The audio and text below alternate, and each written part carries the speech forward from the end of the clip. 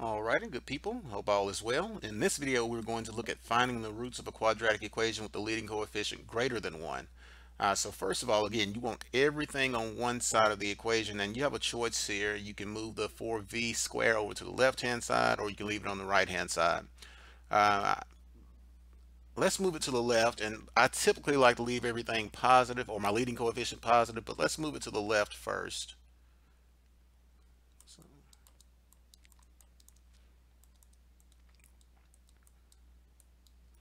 so let's add 4v square. Or subtract 4v. It was positive over here, sorry. So subtract 4v squared from each side. Okay, so that gives us negative 4v squared minus 21v minus 5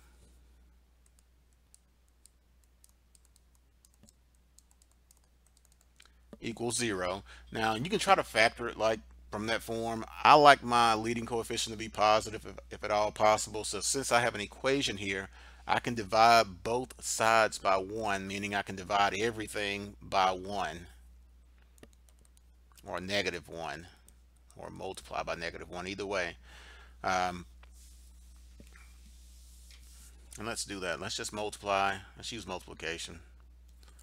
Looks a little bit better. So we're going to multiply both sides by negative 1.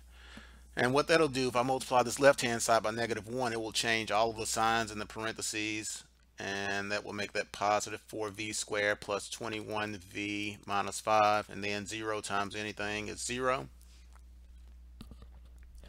So now I want to try to factor, now that I have everything on one side set equal to 0, I want to factor 4v squared plus 21v minus 5. So I need to use the AC method to try to factor this, and that should be plus 5. I'm sorry about that mistake. So use the AC method to factor this. So 4 times 5 equals 20. I want to find factors of 20. That gives me a sum of the middle number of 21, which would be 1 and 20. So we have 4v squared plus 1v. Remember, we're splitting the middle term using those two factors that we just found, plus 20v, because 1 plus 20 is 21. Keep the plus 5 equals 0.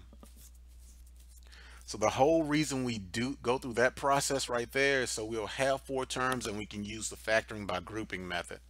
So now I'm going to make 2 groups.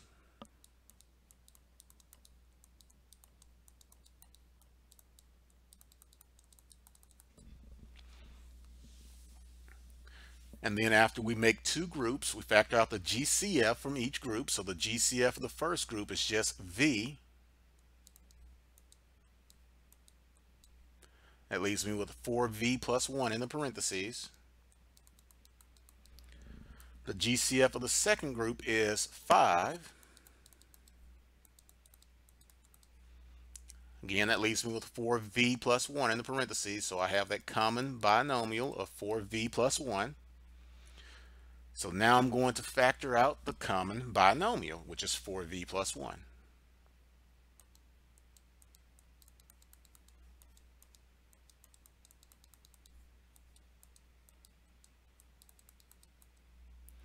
So when I factor out the 4v plus 1, that leaves me with v plus 5 to go in the other set of parentheses.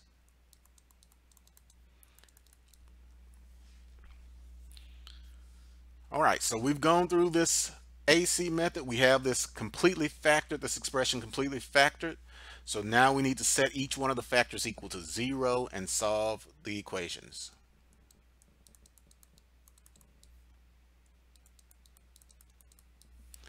So anytime you have that equals 0, once you get it completely factored, you need to set each one of your factors equal to 0 and then solve the equation. So let's subtract 1 from each side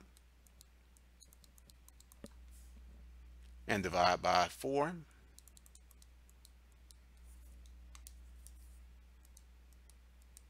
So negative 1/4.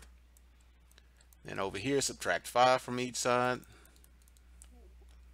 Okay, so my answers are v equals negative 1/4 or v equals 5. Again, for this system, the software system, we want to separate the answers by commas. And they probably already have the v equals there, so v equals -1/4 comma -5. Alrighty, good people, I hope you found that video to be helpful, and I will see you on the next one. Thank you.